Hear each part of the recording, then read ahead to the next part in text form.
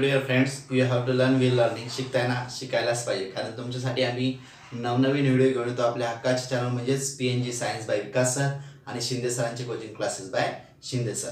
जर तुम्ही या चॅनलला नवीन असाल तर चॅनलला सबस्क्राईब करा आणि मोर अपडेटसाठी तुम्ही सबस्क्राईब करून त्याला बेल आयकॉन तुम्ही जरूर दाबा.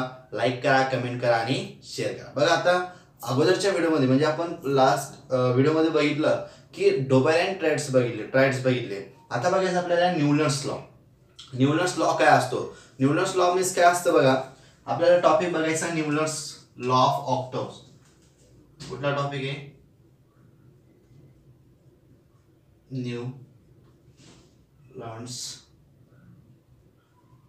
Law of ऑक्टाव.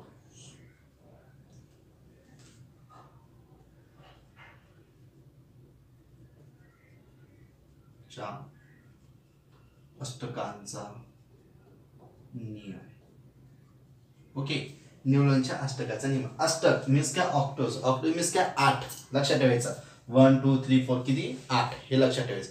आता बघा, याच्यात म्हणजे नेमकं काय दिलं होतं तुम्हाला प्रिव्हियस व्हिडिओमध्ये, म्हणजे पाठीमागच्या व्हिडिओमध्ये तुम्हाला सांगितलं होतं काय डोबेराइनने काय केलं होतं? Group of 3 elements each having a similar chemical properties. म्हणजे त्याने काय केलं होतं की 3 याचे ग्रुप पाडले होते. म्हणजे प्रत्येकी एका गटामध्ये किती मूलद्रव्ये ठेवली होती? त्याने 3 मूलद्रव्ये, आणि त्यालाच नाव दिलं होतं त्यानं ट्राइड्स. मीन्स काय? त्रिके नाव दिलं होतं. हे त्याने केलं होतं म्हणजे कशाच्या आधारे केलं होतं? त्याने chemical property, similar chemical property, म्हणजे त्यांचे जे रासायनिक गुणधर्म होते त्यांच्या अनुसरून काय केलं होतं? त्याने ते गट मानले होते. पण नंतरच्या एलिमेंटमध्ये तसं आलं का? त्याला नाही. मग लक्षात ठेवायचं, त्यानुसार नाही आलं म्हणून काय केलं त्याने? तिथपर्यंत ते संशोधन सोडून दिलं. मग नंतर नेक्स्ट आलं, त्याच्यानंतर कोण आलं की त्यांची जागा गेलं, त्याचं अपयश आलं. त्या अपयशानंतर कोण आला होता? मग न्यूलंड्स. कोणाला अपयश आलं? डोबेराइनला अपयश आला. अपयशानंतर कोण आला? मग न्यूलंड्स आला. म्हणजे after the failure of डोबेराइनर्स triads the next attempt to classify of element, कोण आला होता एलिमेंट्स क्लासिफाय करण्यासाठी? Was done by the न्यूलंड्स. Okay, हे क्लासिफाय करण्यासाठी मग नंतर कोण आला होता? न्यूलंड्स आला होता. मग आता हे मुद्दे आपण एक एक स्पष्ट करणार आहोत की नेमकं कसं आला, त्याने काय केलं, किती मूलद्रव्ये होते, कशा पद्धतीने मांडले, किंवा यांनी कशा पद्धतीने त्यांची आपल्याला माहिती सांगितली हे आपण बघूया. किंवा अष्टकी मीन्स काय असणे, ऑक्टाव्स कशाला म्हणलं, का बरं म्हणलं, हे आपल्याला तिथं सांगणार. पूर्ण व्यवस्थित आपण बघणार पॉईंट टू पॉईंट. हे तुम्हाला समजण्यासाठी, हे सगळं तुम्हाला टॉपिक समजण्यासाठी, हा न्यूलंड्स लॉ ऑफ ऑक्टाव्स समजण्यासाठी तुम्हाला हा पूर्ण व्हिडिओ तुम्हाला बघावा लागणार आहे. म्हणजे स्टार्टिंग पासून तर तुम्हाला जवळपास एंडिंग पर्यंत तुम्हाला तो व्हिडिओ बघायचा आहे. तर आपण बघूया आता न्यूलंड्स लॉ ऑफ ऑक्टाव्स. बघा, आफ्टर कोणाच्या आफ्टर सांगितलं? तर after the failure of Dobereiner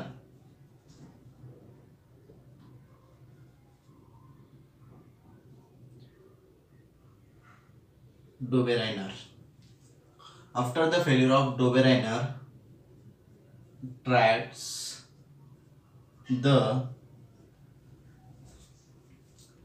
the next attempt to classify element was done by Newlands. Okay, काय सांगितलं पॉईंट आपल्याला? After the failure of डोबेराइनर्स triads the next attempt to the classify was done by the न्यूलंड्स. म्हणजे ज्यावेळेस काय केलं होतं, डोबेराइन fail झाला, म्हणजे अपयश आलं त्याला, ते त्रिके बनवण्यात अपयश आलं. त्यानंतर मग त्याच्या डिस्कव्हरी करण्यासाठी किंवा संशोधन करण्यासाठी कोण आलं होतं? मग त्याचं क्लासिफाय, त्याचं वर्गीकरण करण्यासाठी कोण आलं होतं? मग न्यूलंड्स. कोण आला होता? न्यूलंड्स. लक्षात ठेवायचं. मग आता हे न्यूलंड्स ना आलं त्याच्यानंतर मग त्याला कधी ज्यावेळेस तो आला होता मग त्यावेळेस नेमके मूलद्रव्ये किती होते अस्तित्वात? काय जो त्यावेळेस आला होता त्यावेळेस नेमकी मूलद्रव्य किती अस्तित्वात होतं? त्यावेळेस बाय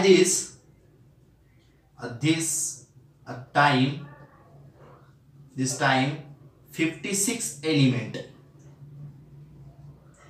वेअर डिस्कवर. त्यावेळेस जवळपास किती 56 मूलद्रव्य किती होती, लक्षात ठेवा किती होती, जवळपास 56 मूलद्रव्य काय होते, अस्तित्वात होते. मग आता हे 56 मूलद्रव्य काय केलं त्याने, काय केलं एका बॉक्स मध्ये किंवा काय केलं त्याने अरेंज केलं किंवा त्याला काय केलं क्लासिफाय केलं. मग कशा पद्धतीने क्लासिफाय केलं, मग कसं क्लासिफाय केलं, जसं डोबरांना काय केलं होतं इंक्रीजिंग ऑर्डर नुसार मांडलं, पण कशाच्या ॲटॉमिक मासेस म्हणजे ॲटॉमिक मासेसच्या काय केलं त्यांना अनुषंगाने काय केलं त्याला पूर्ण कसं मांडलं होतं इंक्रीजिंग ऑर्डर नुसार. मग आता याला पण काय केलं की arrange the element in and increasing order of their atomic masses. म्हणजे यानं पण काय केलं, यानं जी वस्तू या जे एलिमेंट शोधले हे पण एलिमेंट कसे मांडले ना चढत्या क्रमाने, त्यांच्या अणुवस्तुमानांच्या चढत्या क्रमाने मांडले. मग तिसरा पॉईंट काय करणार आपला, पण कधी in the year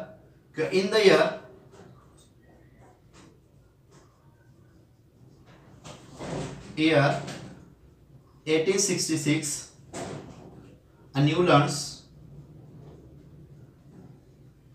arrange the element in an increasing order of their atomic masses. Okay, काय सांगितलं आपल्याला पॉइंट मग आता इथं, in the year 1866 Newlands arrange the element in and increasing order of their atomic masses. मग त्यानं काय केलं, जवळपास 1866 मध्ये काय केलं त्यानं, ते जे एलिमेंट होते किती एलिमेंट 56 एलिमेंट ते कसे मांडले इंक्रीजिंग ऑर्डर नुसार मांडले. कसे मांडले इंक्रीजिंग मीन्स काय चढत्या क्रमाने त्यांना मांडले, हे लक्षात ठेवायचं. मग आता ते डोबेऱ्यांना पण तेच केलं होतं चढत्या क्रमाने. मग आता याचं नेमकं काय केलं होतं, मग नेमका अष्टकाचा नियम किंवा ऑक्टाव्स मीन्स काय असणार हे आपल्याला बघायचंय. तर लक्षात ठेवा हा तिसरा पॉईंट येणार त्याने कसे मांडले चढत्या क्रमाने. त्यानंतर पुढचा पॉईंट काय येणार आहे, इंक्रीजिंग ऑर्डर मांडले पण त्यानं, पण मग त्यांच्या केमिकल प्रॉपर्टी किंवा याचा काही गुणधर्म काही हे त्याने लक्षात घेतले का नाही हे आपल्याला बघायचं. मग नेमकं काय केलं त्यानं मांडायला, त्यांना पुढचा जो पॉईंट येणार काय, मग यांनी सुरुवात कशापासून केली हे मांडलं. समजा असं मांडलं 1 2 3 4 5 6 असं मांडलं असेल राईट, पण मग सुरुवात नेमकी कशापासून केली. मग सुरुवात तर तुम्हाला माहिती आहे, त्यानंतर विरुद्ध वाक्य सांगितलं कुठलं ॲटॉमिक मासेस, पण कसं इंक्रीजिंग ऑर्डर. मग इंक्रीजिंग ऑर्डर कशी असते, you know increasing order and decreasing order म्हणजे ascending order and descending order means ascending and descending means कसं असतं चढता क्रम आणि उतरता क्रम. मग उतरता क्रम कसा, फॉर एक्झाम्पल 1 2 3 4 5 6 7 असं जर म्हणलं आपण 1 2 3 4 5 6 7 इज अ इंक्रीजिंग ऑर्डर. मग 7 6 5 4 3 2 1 is a decreasing order. Okay, 1 2 3 4 5 6 7 is a increasing order and 7 6 5 4 3 2 1 so numbering is a decreasing order. याला चढता क्रम आणि उतरता क्रम म्हणतात. असं इकडं रिपीट झालं याला म्हणतात उतरता क्रम, आणि असं गेला तिकडं वाढत गेलं त्याला काय म्हणणार चढता क्रम. वाढत गेलं चढता, कमी कमी होत गेलं उतरता. मग त्यानं त्याच पद्धतीने मांडलं. मग काय केलं, सुरुवात कशापासून केली, पहिल्या काय ठेवलं त्यांनी, it started with hydrogen and ended up with thorium.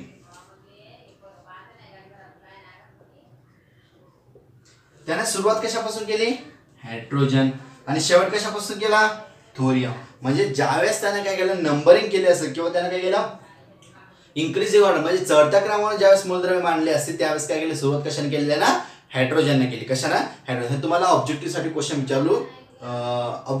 तुम्हाला हा क्वेश्चन विचारू शकतात, हे लक्षात ठेवायचं. कुठला की त्याने it is started with hydrogen. मग तुम्हाला विचारू शकता की न्यूलँड्सने सगळ्यात अगोदर कशापासून सुरुवात केली होती, तर कशापासून सुरुवात केली होती, हायड्रोजन. ओके, त्यानंतर मग हे कसं केलं होतं, सुरुवात तर केली, मग नंतर त्याला काय आढळलं, ज्यावेळेस असं मांडले त्यानं टोटल एलिमेंट मांडलं त्यावेळेस काय केलं त्याला आढळलं असं की the properties of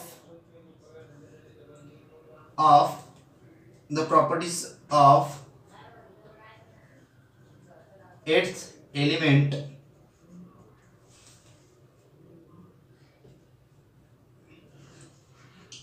element are similar to the first element. The properties of 8 element म्हणजे प्रत्येकी कितवा मूलद्रव्य 8वा मूलद्रव्य कितवा 8वा काय सांगितलं element R the similar property to the first element म्हणजे जवळपास असं इन्क्रीज केलं 7 8 9 10 11 12 13 14 असं मानलं त्यावेळेस काय आलं त्या लक्षात की पहिला आणि 8वा मूलद्रव्य हे काय याच्यामध्ये काय सिमिलॅरिटी आहे कशामध्ये प्रॉपर्टीज त्याचे गुणधर्म कसे येतात सारखे हे त्याला आढळून आलं होतं कोणाला न्यूलंड्सला मग शोधच कशाला लावला त्याला न्यूलंड्स लॉ ऑफ ऑक्टेव्स म्हणजे अष्टकाचा नियम तिथून तयार झाला कशा कधीपासून झाला की ज्यावेळेस काय केलं त्यानं ज्यावेळेस इन्क्रीजिंग ऑर्डरला मांडले सुरुवात कशापासून केली हायड्रोजन पासून केली आणि ज्यावेळेस शेवट केला तो कशापासून केला थोरियम पासून केला त्यावेळेस त्याला लक्षात आलं की पहिला मूलद्रव्य आणि 8वा मूलद्रव्य याच्यामध्ये काय आहे गुणधर्म कसे येतात साम्य कसे येतात साम्य so it is a property म्हणजे द फर्स्ट एलिमेंट किंवा एव्हरी 8 एलिमेंट केमिकल प्रॉपर्टी किंवा त्याला property similar to the first element किंवा 8 एलिमेंट आपण असं म्हणू शकतो पहिला 8व्याला 8वा पहिल्याला याचे काय गुणधर्म कसे होते सारखे पण हे जवळपास पूर्ण याला होऊ शकलं नाही हे आपण त्याच्या लिमिटेशन मध्ये किंवा ते इफेक्टेड किंवा त्यांचे जे परिणाम होते त्रुट्या होत्या त्याच्यामध्ये आपण डिमेरिट्स मध्ये आपण ते बघणार आहोत की नेमकं कशा पद्धतीने त्यांच्या त्रुट्या होत्या किंवा त्यांची कुठल्या चुका त्याच्या याच्या टेबलमध्ये झाल्या होत्या तर हे पॉईंट झाला त्यांचा मग हे काय केलं प्रॉपर्टी त्यांच्या सिमिलर होत्या मग त्याने सुरुवात केली फॉर एक्झाम्पल काय sodium is the 8th element from lithium पासून काय आहे सोडियम कसा आहे 8व्या क्रमांकावर कसा आहे 8व्या क्रमांक तुम्हाला चार्ट दिसणार बघा तिथं स्क्रीनवर तुम्हाला चार्ट दिसतोय लक्षात ठेवा त्या पद्धतीने त्याने मांडणी केली मग ते चार्ट नेमका काय आहे एक्सप्लेनेशन काय आपण ते बघणार आहोत मग त्याला हा दिला पॉइंट काय आला for example sodium is the 8 element म्हणजे 8वा मूलद्रव्य हा फ्रॉम कोणापासून लिथियम पासून आणि both have the similar property म्हणजे यांच्या गुणधर्म कसे आहेत मग सारखे येतात कसे येतात सारखे का बरं 8वा गुण आपल्याला कोणता सांगितला सोडियम आणि त्यानंतर काय सांगितलं त्याच्यानंतर सांगितलं कुठला आपण की प्रॉपर्टी फ्रॉम कोणापासून लिथियम पासून तो 8वा येतो फॉर एक्झाम्पल तुम्हाला सांगतो इथून जर सेकंड धरला आपण सेकंड नंतर काय येतात 1 2 3 4 5 6 7 आणि 8 म्हणजे हा किती आला 8वा म्हणजे दुसऱ्याची याची 9व्याची प्रॉपर्टी कशी असणार आहे सारखी इथून जर बघितला हा पहिला बघितला आपण ते 1 2 3 4 5 6 7 8 किती आले 10 म्हणजे तिसऱ्या आणि 10व्याची प्रॉपर्टी कशी सारखी का बरं कारण की 8वा एलिमेंट मध्ये प्रत्येकी 8वा एलिमेंट कधी पहिल्यापासून जर आपण पहिला बघितला 4 नंबर ओके 4 पासून 1 2 3 4 5 6 7 8 इथं म्हणजे चौथा आणि 11वा एलिमेंट कसा असणार आहे सारखं या पद्धतीने त्याने काय केलं होतं ते मांडले होते ही झाली त्यांची प्रॉपर्टी मग हे आपण इथं पण क्लोरीन फ्लोरीन पण होऊ शकतो एक्झाम्पल मध्ये असं पण क्लोरीन दिलेले हा पण घटक तुम्हाला येऊ शकतो हे लक्षात ठेवायचं एक्झाम्पल एवढे तुम्हाला मी दिलेले आता मग हे काय केलं हे एक्झाम्पल मग हे सिस्टम जे दिलेलं होतं हे सिस्टम मग त्यानं कशाशी लागू केलं होतं की या सिस्टमचं जे लागू he compared this similarity with the octaves in the music या octaves या अष्टकाचा जो नियम होता हा कशात लागू केला त्यांनी त्यांच्या म्युझिक सिस्टम जे नोट्स असतात द म्युझिक सिस्टम किंवा Indian music system are a 7 main types of notes which is the सा रे ग म प the knee okay so repeat again सा येस नो आपण काय करतो स्वर किती येतो जवळपास इंडियन म्युझिक सिस्टम मध्ये जवळपास किती येतं 7 कुठले सा रे ग म प द नी सा पुन्हा 6 येतो हा 8वा येतो म्हणून त्याने काय केलं होतं जे 6 आहे हा 6 आणि पुन्हा काय येतो 8व्या नंबरला 6 येतो याच्यानुसार त्याने काय केलं होतं कम्पेअर केलं होतं म्हणजे 6 फॉर एक्झाम्पल असं लिहू आपण तुम्हाला चार्टवर दिसत असं तिथं हे आपण बघणार आहोत तोच त्याने काय केलं त्याच्यामध्ये कम्पेअर केलं होतं मग ते कसं कम्पेअर केलं होतं ते आपण आता बघू कम्पेअर केलं होतं कोणाशी म्युझिक नोट्सची कम्पेअर केलं होतं मी तुम्हाला सांगितलं की Indian music system R the 7 main types of notes which the सा रे ग म म्हणजे बघा मी लिहितो इथं सा रे ग म प ध नि. तुम्हाला स्क्रीनवर दिसतंय बघा काय आहे, सा रे ग म प ध नि सा. सा हा रिपीट येतोय म्हणजे याची पुनरावृत्ती होते, मीन्स काय पुन्हा येतो ना हा.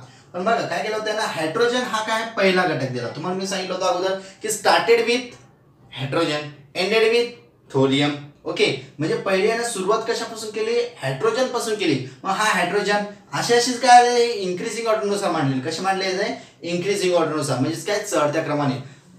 हायड्रोजन नंतर lithium, barium, boron, carbon, nitrogen, oxygen या पद्धतीने तुम्हाला मांडलेले आहे. तर मग हेच काय केलं त्यांनी सांगितलं आपल्याला, कम्पेअर केलं म्युझिशियनशी. म्हणजे 7 स्वर असतात तुम्हाला माहिती आहे राईट. सा हा काय तो पुन्हा रिपीट येतो आणि तिथं उच्च आवाज, खालचा आवाज आणि वरचा आवाज. आपण जसं म्हणतो सा रे ग म प ध नि सा. सा ओके, सा हा रिपीट आला, प ध नि सा, ना पासून पुन्हा सा आला. म्हणजेच काय आला, हा यच इथून सा रे ग म प ध नि पासून पुन्हा काय आला सा. म्हणजे हे दोन्ही सा आले सारखे येतं. म्हणजे एच आणि एफ हा पहिला घटक, हा किती आहे, 8वा घटक आहे. म्हणून या दोघांच्या प्रॉपर्टीज काय आहेत, सिमिलर येऊ राहिल्यात. म्हणून त्याने याला नाव काय दिलं, लॉ ऑफ ऑक्टाव्स, म्हणजे अष्टकाचा नियम. कशामुळे, the properties of every 8 element similar to the first element. म्हणजे पहिल्या व 8व्या मूलद्रव्याची जे रासायनिक गुण किंवा गुणधर्म कसे होते, सारखे येत होते. म्हणून त्याला नाव काय दिलं, लॉ ऑफ ऑक्टाव्स. ओके, हे लक्षात तुम्हाला ठेवायचं. हे सिस्टम दिले तुम्हाला स्क्रीनवर दिसते बघा. तेच म्हणजेच काय होणार, एल आणि एनचं काय असणार आहे सारखं, बी आणि एम जीचं कसं असणार आहे सारखं, बी आणि एल सारखं, सी आणि हे सारखं. पण काही काळापर्यंतच, फक्त काही एलिमेंट पर्यंतच काय होतं, हे सक्सेसफुली होतं. मग नंतर काय होतं, जे काही एलिमेंट जसे जसे डिस्कवर होत होते पण तसं तसं त्याला ऍडजस्टमेंट झालं नव्हतं. हे कशामध्ये, त्याच्या लिमिटेशन मध्ये होते किंवा डिमिट, त्यांच्या त्रुट्या होत्या. ज्या बॉक्समध्ये त्यांनी काही केल्या होत्या, त्रुट्या ठेवल्या होत्या. एकाच बॉक्समध्ये त्यांनी काय केलं होतं, 2-2 घटक त्यांनी ठेवले होते. फॉर एक्झाम्पल बघा, मी इथे एकच लिहिलेलं आहे, CO आणि एन आहे. मी शॉर्टकट लिहिलं आहे, पूर्ण टेबल लिहिलेलं आहे. तुमच्या स्क्रीनवर टेबल पूर्ण दिसतोय. ओके, हा छोटा मी लिहिलेला आहे. हे तुम्हाला एकाच बॉक्समध्ये त्याने लिहिलं होतं, एकाच डब्यामध्ये त्याने एकाच जागेवर त्याने 2-2 एलिमेंट ठेवले. मग हे काय, हे योग्य नव्हतं आणि त्याला पुन्हा प्रॉपर्टी सारख्या अशा सापडत नव्हत्या. त्याच्यामुळे त्याने काय केलं, लिमिटेशन, म्हणजे त्यांच्या ज्या टेबलमध्ये काय आढळल्या होत्या, त्रुटी आढळल्या होत्या, त्या आपण पुढच्या सेक्शनमध्ये बघणार आहोत. आणि कुठल्या कुठल्या त्रुटी त्याच्यामध्ये आढळल्या हे आपण काय करणार आहे, पुढल्या नेक्स्ट व्हिडिओमध्ये 100% आपण बघणार. हे लक्षात ठेवायचं तुम्हाला. कशा पद्धतीने केलं होतं, हे सा रे ग म प ध नि सा. बघा, सा रे ग म प ध नि म्हणजेच काय, डो रे मी रा सो सोल क्या टी. म्हणजे या पद्धतीने बघ काय केलं होतं, त्यांनी म्युझिक सिस्टमचे काय केलं होतं, ते कम्पेअर केलं होतं. काय, अष्टकी म्युझिक सिस्टमशी कम्पेअर केलं होतं. लक्षात ठेवायचं.